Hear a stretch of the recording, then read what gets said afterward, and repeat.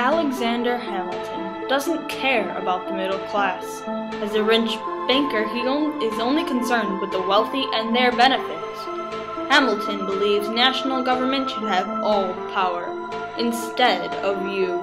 He wants only rich white men to vote. He also believes the national bank should have control over your money.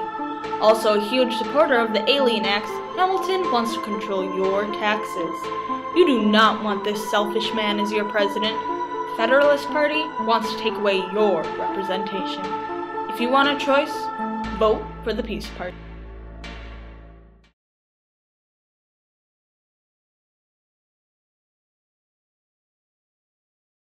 Sirdeep Chauhan here, with the Peace Party, and I approve this message.